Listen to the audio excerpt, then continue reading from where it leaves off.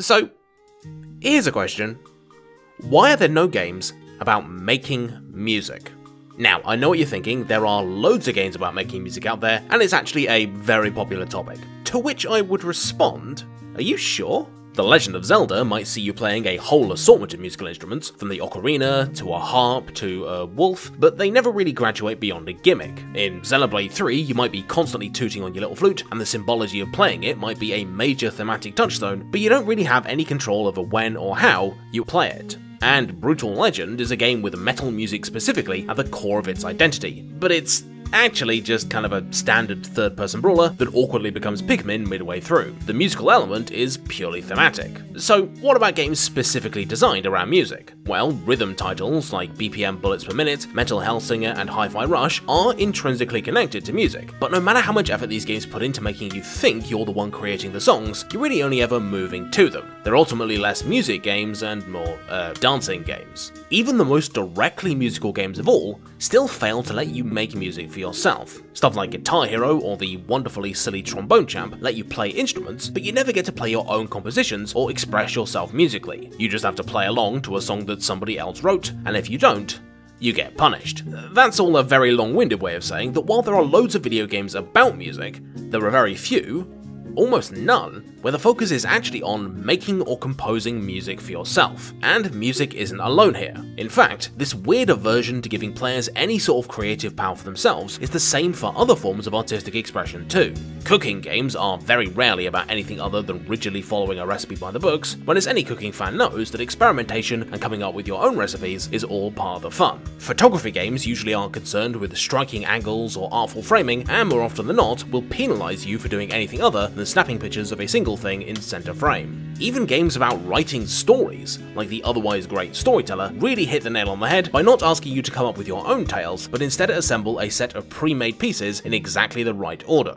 It makes for a fun puzzle game, but not exactly a particularly satisfying writing endeavour. Video games have an interesting relationship with creativity, don't they? On one hand, games are unique among all artistic mediums in being able to present us with interactive worlds filled with tools for creative self-expression. On the other though, there are very few games out there that manage to make creativity not just fun, but actually feel worthwhile, to the point that many developers simply don't bother trying and just pay lip service to the idea instead. But why is this? What makes creative fun so uniquely difficult to get right? Because it seems from an outside perspective, like video games and freeform self-expression ought to be a natural fit.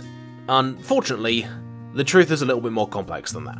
Simply put, creativity is a hard thing to make work in games because creative works are an inherently difficult thing to judge. The abstract, multifaceted, and crucially subjective nature of all art means that it's impossible to really break down the product of creativity into discrete variables, which, as you might imagine, makes using them as the cornerstone of a video game a little bit tricky. While a game can count the number of different notes you played, how well you stayed on the beat, and even if you played any recognizable patterns, it can't tell you whether a song is sufficiently jazzy, or even whether you succeeded in making a good one, because that kind of judgment is simply outside the realms of maths and objectivity that video games operate in. What this means is that it's difficult for games to encourage us to be creative, make our work feel worthwhile, or reward us for expressing ourselves at all, without tying our creativity to more concrete gameplay systems that can be objectively judged. Statistics, accuracy measurements, resource management, stuff like that. However, in doing so, games often end up undermining the very creativity they'd sought to encourage. Nowhere is this more clear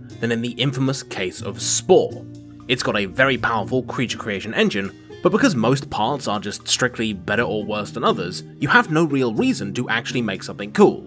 I mean, there's literally no reason for you to make a creature with more than 2 legs, for example. That's just wasted points right there. The fundamental challenge faced by all games that want to be about creativity is in getting the abstract freeform stuff that makes composing music, or writing, or drawing pictures of Waluigi's feet, regular drawing so fun, to play nice with the more concrete structure, rules, and obstacles that we expect out of a video game.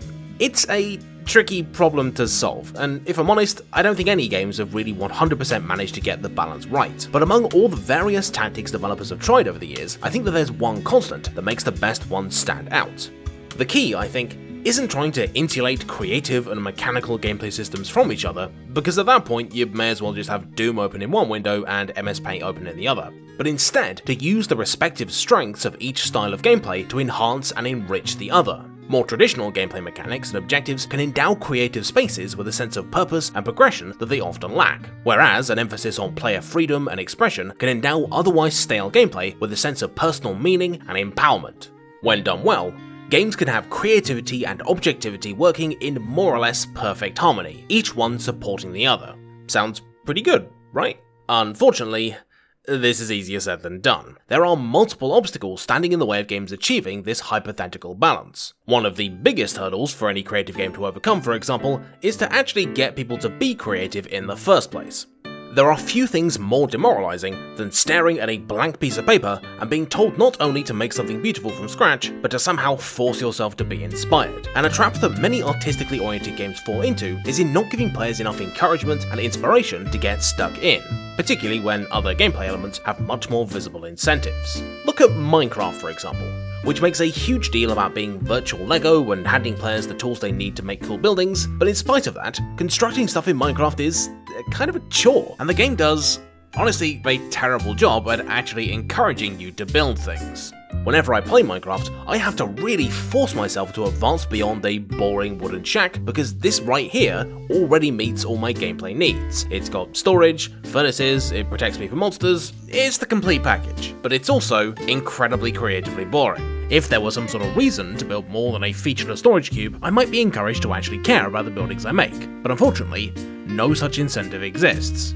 It doesn't help matters that all the coolest materials in Minecraft that might inspire you to make an interesting structure or automated system are usually locked behind massive resource grinds. I'd love to make a building using copper one of these days, but mining enough of it for it to be useful takes absolutely forever, and that's not even taking into account weathering.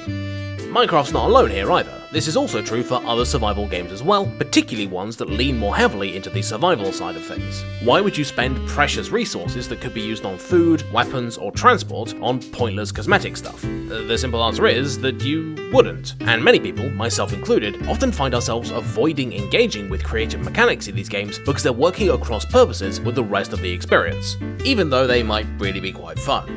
Terraria is one of the few games of this ilk that I think gets things right, because it forces you to build stuff and get creative if you want NPCs to move in, all of whom offer helpful bonuses that you're actively invested in acquiring, like cheap heals, reforging, anti-corruption tools, and a bunch of other stuff. In order to get the merchant, or nurse, or this dude to turn up, you need to build them a house. It needs to be a certain size, it needs to be lit, it needs a back wall, and it needs a table and chair. And what this means is that even the most progression-minded player is all but forced to build a little village for all their new friends to live in that organically expands the further through the game you get, introducing a fun little creative task that fits naturally into the world and into the progression system. It also helps that Terraria makes building very easy, and nice-looking construction materials are very plentiful, meaning that the temptation to build a boring, efficient skyscraper like the one I have here is mitigated to a certain extent. It is worth mentioning, though, that this kind of encouragement doesn't have to be forced and integral to progression in order for creativity to flourish. Sometimes, simply giving players a gap to fill and an excuse to be creative is enough to get them to stop and mess around for a bit, hopefully serving as a nice break from more involved gameplay. The games of Greg Lobanov and Wishes Unlimited, creators of the excellent Wandersong and Chicory A Colourful Tale, know this all too well, cleverly designing these games' primary gimmicks, singing and painting, to be usable not just in puzzles, but all the time, even when they don't actually do anything of consequence. Because these abilities are so flexible and feel so good to use, you'll constantly catch yourself messing around or doodling as you run about on the main quest, allowing you to gain that all-important feeling of self-expression without requiring you to sit down and create a masterpiece from scratch every time. Relatedly, some of the best creative games out there leverage the sense of direction and progress afforded to more traditional game design in order to not just give players prompts that they can be inspired by, but also to feel as if there's a contiguous journey connecting their various creative endeavours. Passepartout 2, the sequel to Passepartout the Starving Artist, and something that should really be called Passepartout with the number 2 in the name like a noughties movie poster, really improves on its predecessor by doing just that.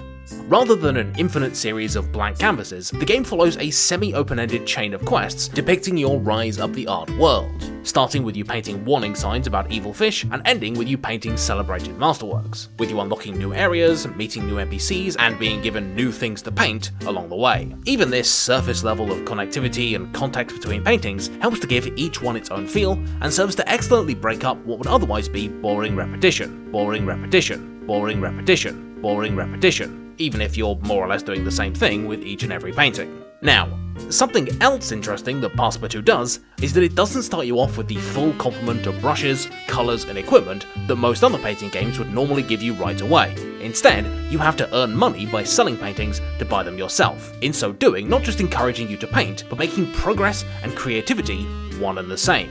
This blending of creative and progression-based goals solves another key problem that creative games often run into, and that's how to make the effort you put into the stuff you make feel worthwhile. A big problem with creative working games is that while it can be very satisfying to think about, it often lacks the immediate feedback and satisfaction of more straightforward activities and approaches. Spending an hour figuring out an elaborate solution to a Hitman level, for example, is all well and good, but when you can get more or less the same result by walking up to someone and popping them in the head with your silenced pistol, it's hard not to feel like your effort was a little bit pointless. Games that try to balance creativity with more concrete gameplay in this way are fighting a perpetual battle against our worst instincts. Because we players are constantly getting better at a given game, and more often than not directly getting more powerful as well, it becomes gradually harder and harder to justify spending time and effort being creative when an existing strategy, or simply a brute force approach, would work just as well, if not better. Prey, I felt, really fell into this trap. Early on in the game, creativity is king, and you can use the glue gun and the transformy power to skip ahead and find cool ways to deal with enemies. But by the end game, almost nothing really poses a threat to you, and so you can just shotgun or magic blast your way through every enemy in the game, making all those cool lateral thinking approaches more or less obsolete as the game goes on.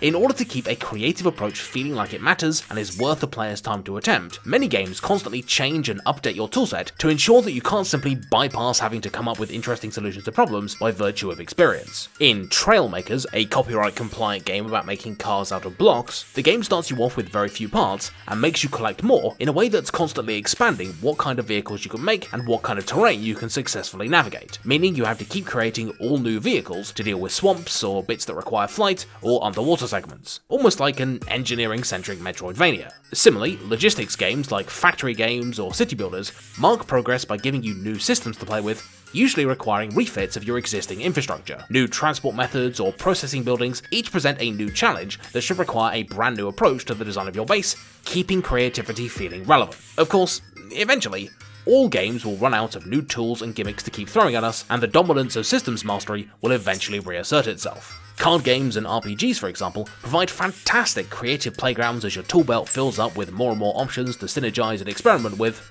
but not forever. As you learn to master these strategies and mechanics, which options are good and which ones are bad will become steadily more apparent, and it becomes ever harder to justify picking novel, creative strategies that are kind of janky over proven techniques you know will work. Sure, a deck built around strike cards, and in particular Perfect Strike in Slay the Spire, is an interesting idea, but most experienced players know that it's a terrible card and a terrible strategy and is never worth doing. Equally, it's easy to look at the talent trees and character options in an RPG right as you're starting out and see a canvas of infinite opportunity, but once you're at the end game, you'll feel an overwhelming pressure to use the agreed upon best options because why wouldn't you? Ultimately, winning is all that matters, creativity will always be secondary. Another approach to trying to preserve the fun of experimentation and inventiveness is to simply twist the balance of a game such that novel creative solutions are themselves optimal. Tears of the Kingdom is great here. A large part of the game sees you building little Zonite cars out of the parts you collect as you play, and you'll quickly figure out a few efficient vehicles that you can make using as few parts as possible whenever you need them. Ordinarily, this would massively reduce your opportunities for creativity as you progress through the game. But Tears of the Kingdom cleverly manages to mitigate this by placing a bunch of random machine bits in places where you'd think to build one. Next to wide plains, canyons, on sky islands, you get the picture, they're basically everywhere. What this means is that trying to create something out of these random collections of free parts is not just more fun from a creative point of view than just making the same hoverbike again, it's also technically more efficient because it doesn't consume any of your inventory of Zonite devices, giving us the best of both worlds. Alas, not even Nintendo can fix all the problems of integrating creativity into more typical game design. Because whilst improvising cool cars feels very satisfying and isn't burdened by the guilt of inefficiency, you're still being forced to play within the limits of optimization and practicality. There are so many cool ways to push the Tears of the Kingdom engine to its limits in inefficient, impractical, and downright silly ways that are loads of fun and require an intimate understanding of the mechanics, but that the game simply has no capacity to really reward, making these cool interpretations feel like they're less important and less worthwhile than experiencing the game within the boundaries of optimal play. Many titles ultimately have this shortcoming, Where's the reward for making a cool looking character in an RPG, or beating Half-Life 2 with just a pistol, or creating a mega incestuous dynasty in Crusader Kings? They don't really exist, even though these interesting creative endeavours require just as much thought and present just as much of a challenge as playing these games properly. This isn't the fault of developers, of course, but it does highlight the inescapable fact that video games are inherently limited when it comes to what extent they can interface with human creativity. So, is that it? Is there no kind of game that's capable of effectively paying off creative work? Well, I'm happy to report that there is, and in fact there are quite a lot of them. They're just not a type of game that you'd ordinarily consider as rewarding creativity. Let's circle around to fighting games, because they are a great example of what I'm obliquely hinting at here. The key to success in a competitive fighting game isn't just knowing the moves and when to use them, but being able to surprise your opponents, mix up familiar combos, and exploit their mental state in order to gain the upper hand. Players that can think in an abstract way to break past their foes' defenses and keep them guessing are much more likely to win over those who robotically and unimaginatively repeat the same easy-to-predict combos over and over. In other words, victory in a fighting game requires a hell of a lot of creativity, and creativity is only the deciding factor because your actions aren't being judged and responded to by an algorithm, but a flawed, messy human brain. In fact, all competitive games are great at rewarding creativity in this way, from real-time strategy games that see you using feints, rushes, and surprise attacks, to card games that contain layer upon layer of bluffing and prediction as a core part of their identity. This stuff is only relevant against human opponents because we can imagine possibilities and interpret abstract data in a way that computers simply can't. Of course, it's not just competitive multiplayer games that reward creativity. Look at stuff like speedrunning or high score chasing. Victory in these titles isn't determined by the games themselves, but the comparison of your efforts to yourself or other people, removing the upper limit on creativity that most games have. Stuff like spectacle fighters use scores and medals to get you to really mix up your moves and dance around enemies instead of relying upon safe, efficient strategies. And problem solvers like the Zachtronics games force you to imagine new techniques and creatively manipulate their systems in order to shave off precious cycles and space. Speedrunning is the purest expression of this idea though, turning regular games into an entirely player-driven competition that often goes beyond the original design vision of the game. The necessity of abstract application of game mechanics and route planning optimization skills makes for incredibly fertile creative ground, and that's not even considering stuff like glitches and out-of-bounds discoveries, all of which turn the game inside out in ways that no one but a human could possibly appreciate or judge. That's kind of the solution to the digital creativity problem. Games are never going to be a substitute for a pair of human eyes or ears when it comes to judging creativity. And luckily, they don't have to be. Everything from the Jackbox games, which are little more than gamified joke-telling, to level editors that let you create nonsense that would never fit into a commercial title, only work because video game systems are taking a back seat and are instead working to empower human creativity rather than restrict it. Even the creation of actual digital art is enriched by this supportive relationship between mechanics and people. The ability of Final Fantasy XIV's Bard class to play music is more than a virtual instrument, it's a key element of a role-playing metagame. And Occupy White Walls' virtual art galleries are enriched by video game systems as well, forcing you to start small and gradually expand your art gallery in a way that rewards you for drawing in new visitors. It's also worth mentioning the social media game of showing off your video game creations in order to grab as many precious likes as possible, but that's kind of a topic unto itself. And of course, as you might have already figured out, this whole human-centric evaluation of creativity also works on a much more individual scale. In real life, if you create something cool, whether it's a simple drawing or, I don't know, an entire video game and never show it to anyone, it still has value because you got to appreciate it as both audience and creator. The structure of most video games encourages us to seek external validation and reward for everything, but with creative play, we don't really need it. So long as your creative process was satisfying, fulfilling, or at least fun, then it shouldn't matter that the thing you did was pointless or even directly self-destructive, its value is still self-evident. Artistry has never been a particularly efficient or productive endeavour, and so by expecting video games to somehow make it so, we often lose sight of why artistic expression really matters. It's not about the reward or even being celebrated as a master of your craft, but engaging in a natural human instinct to create, doing something that feels worthwhile for its own sake, and also, hopefully, making something meaningful, even if it's only meaningful to you. So, the next time you see one of those all too rare chances to be creative within a video game, I suggest you take it, because video games alone will never be able to capture the potential of your creative skills, meaning that it's your responsibility to capitalize on them and make something cool. So, while there might not be that many games about making music, thanks to a little bit of lateral thinking, and the ability to share the things we've made, I think we've got things covered anyway.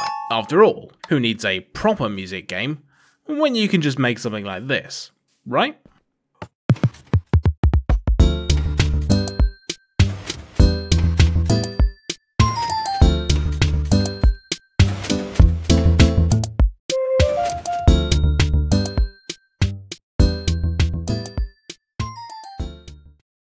Oi oi oi, what do we have here? Well, if it isn't a random viewer who's still sticking around during the after the video segment. Welcome, welcome. No, you're not allowed to leave now. Sorry, you're locked in.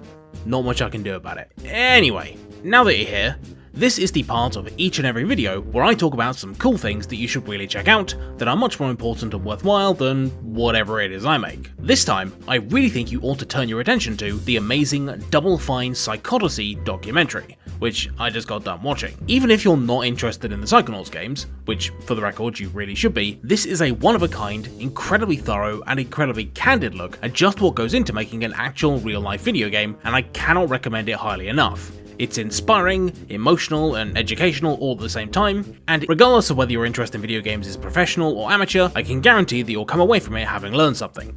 Please do check it out. The other people I think you should check out are my patrons, who are looking extra handsome today, if I do say so myself. Well, did you all do something with your hair? No, it looks good, it looks very nice. Anyway, it's not just sycophantic compliments that my patrons enjoy, they also get a whole host of bonus stuff for helping to support the channel. They get early access to videos, they get bonus content in the form of an extra page or two of unused script for each video, they get behind the scenes channel updates, and they even get a hotline straight to me to answer whatever weird questions they might have about video games. This video needed a hell of a load of rewrites to do this very tricky topic justice, and if it weren't for my patrons backing me up, I would have felt the need to rush it out and end up with a worse product. But thanks to their support, I could take a few extra days to get it just right, which hopefully was worthwhile, and you all have them to thank.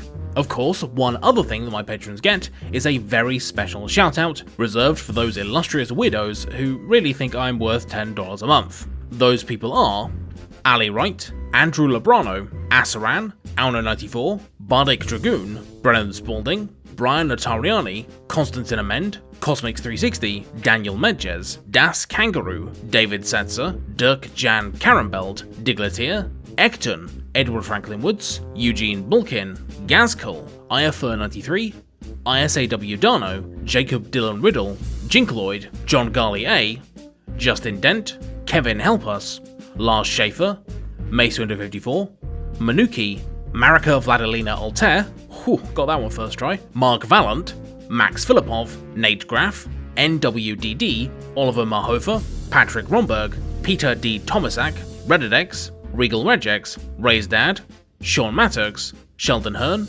Simon Jacobson, Steve Riley, Tin Markovic, Ty Guren, Tyler Duncan, Uprising, Whimsical Wisp, Zach Brantmeyer, and ciao. Well, that's me done. Thank you for watching, and I will see you in the next video.